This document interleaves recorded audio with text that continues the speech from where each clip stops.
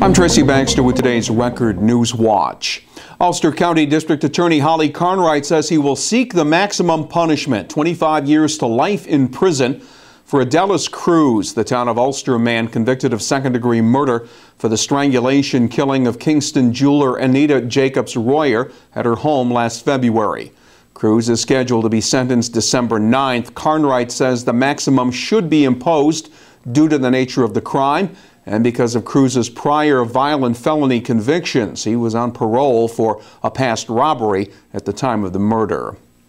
Town of Marlborough police have charged a Milton resident in connection with a series of commercial burglaries that have occurred in the past several weeks. 43-year-old David Mahoney faces felony charges of burglary and criminal mischief. Police say he would smash a window, gain entry, then take money or in some cases a cash register. Mahoney faces a total of 16 separate charges. Police say the targeted businesses were in the towns of Marlborough, Newburgh, and Poughkeepsie. Plans for the creation of a charter school in Warwick got a chilly reception from among those in the standing room only crowd who attended a public hearing last night. The developing innovative rural thinking charter school would open its doors next fall, and organizers say the independently operated school would focus on community-based education and local agriculture and would give area parents a choice in public education.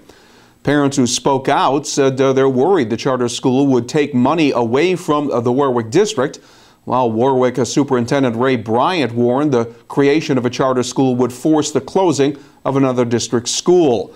The State Board of Regents is expected to vote on the proposal in December.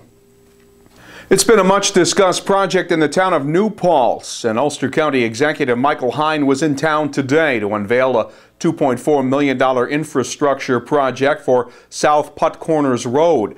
That'll include paving work and the paving of shoulders for a 1.5 mile long bicycle path on the stretch of road between routes 299 and 32 in New Paltz, section that includes New Paltz High School.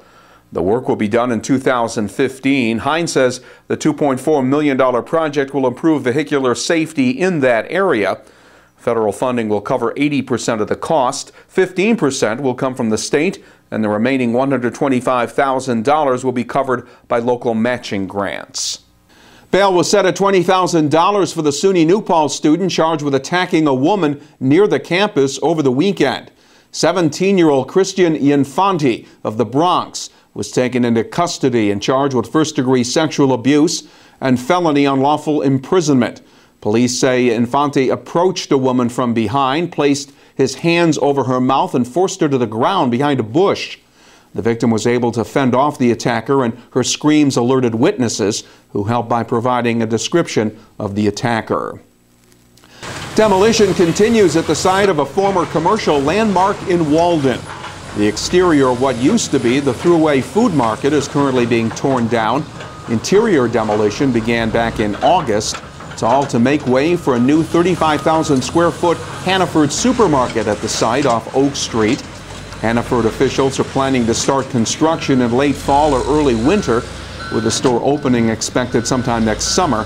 Several businesses, including Thruway Liquors and Thruway Sporting Goods, continue to operate at the shopping center complex. The hope is its complex security features will cut down on counterfeiting. The Federal Reserve today began putting their new $100 bill into circulation. Benjamin Franklin's picture is still prominently displayed, but the front of the new bill includes a bluish-purple 3D security ribbon. And when the bills move, the Liberty Bell appears to change color and scroll down the ribbon along with the numeral 100. The $100 bill has been the most counterfeited note outside of the United States. And it was called a community baby shower. The event held Saturday at the Delano Hitch Activity Center in Newburgh and sponsored by the Hudson Health Plan. But it was more than just gifts and prizes. It was held to inform parents on ways to protect their health and the health of their newborns. Those who came with their babies or babies on the way learned about the importance of regular prenatal checkups throughout pregnancy. And officials with Hudson Health Plan were also spreading this message: let nature take its course. They say too many risky cesarean section births are being scheduled. simply for the convenience of mothers and medical professionals. There's more sunshine in the forecast for tomorrow. It'll be mostly sunny Wednesday for much of the day, although some clouds will move in later in the day. The highs will be in the upper 60s.